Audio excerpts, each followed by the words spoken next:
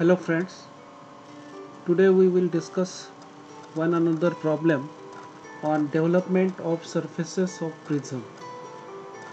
So for that, consider this problem. A prism of side 50 mm and height 90 mm is kept vertical such that all the sides equally inclined to VP.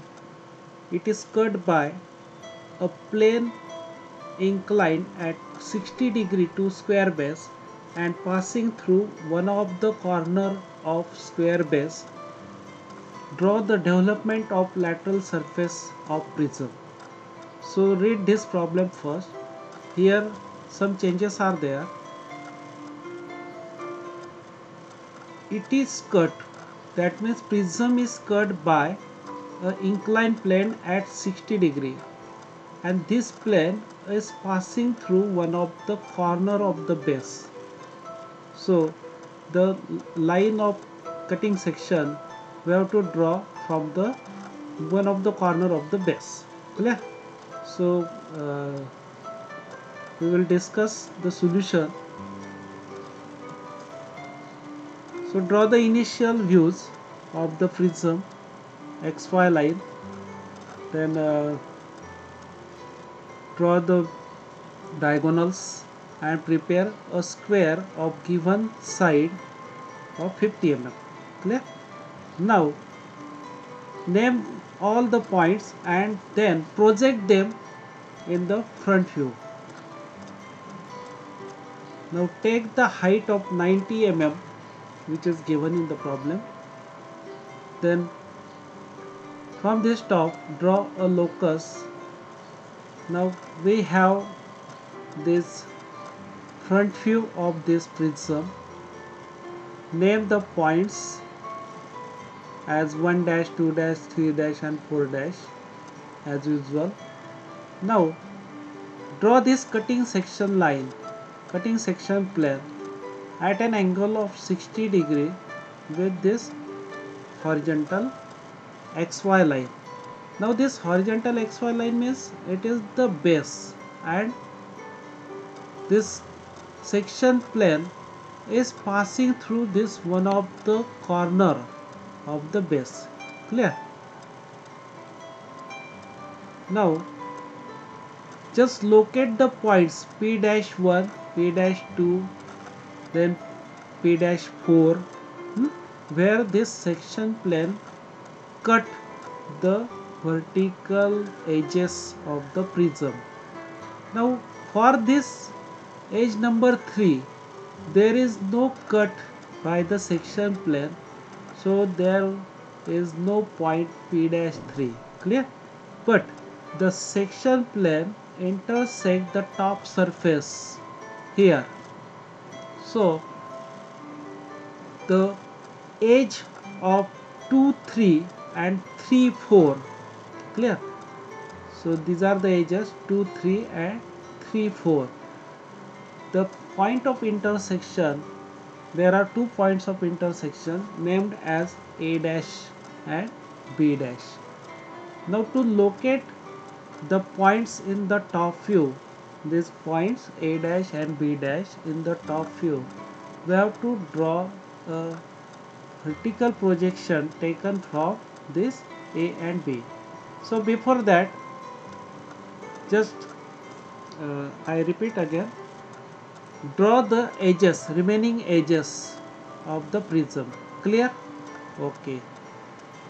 And now take vertical projection in the top view in downward direction.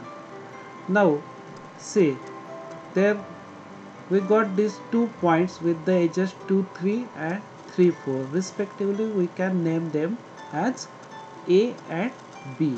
Clear? Now see, this total square we can observe from the top, and the portion A1, 2, A, B, 4 and again up to 1. These are the cut area. Clear? So we can hash them. Okay, this is the top view.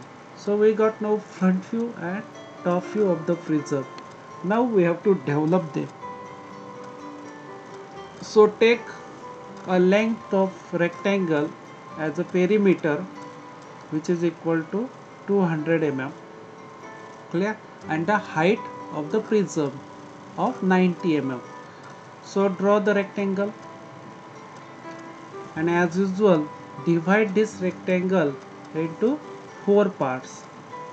As it is a sphere prism, it has 4 faces, so divide it in 4 parts and name the parts 1, 2, 3, 4 and 1 dash again.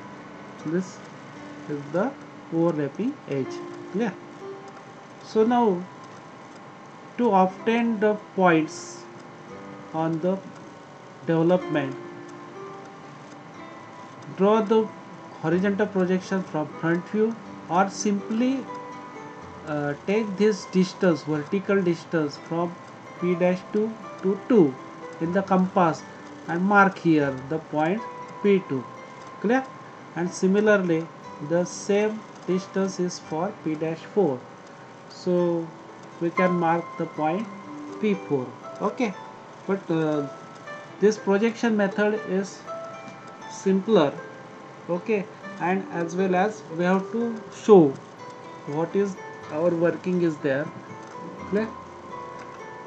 So now next point, now P1 is there, P2 is there and P4 is there. So just see again how to locate point A and point B. Okay, now we know the distance of point A from point this corner 2, clear. So measure this distance to A distance in compass and just mark here point A. Now it is A and B, they are on the top surface, so measure from here and locate point A, clear. This is here the point A and point B is there. Okay, now for point B what we have taken, the distance 4 to B in compass and mark here 4 to B. Okay, now just join P1, P2, A, B, P4 and again P1 to obtain the development, clear. So join them. These are the cut portion of the edges, this and 2 to P2, 4 to P4 and here up to P1. Okay, these are the cut edges, and remaining there are the surfaces and the edges also. Okay, so we have to just complete the edges. So these edges remains as it is. So draw the baseline and the vertical edges. Here we have completed the development of the given prism. So I hope you understood this problem. Okay, thank you.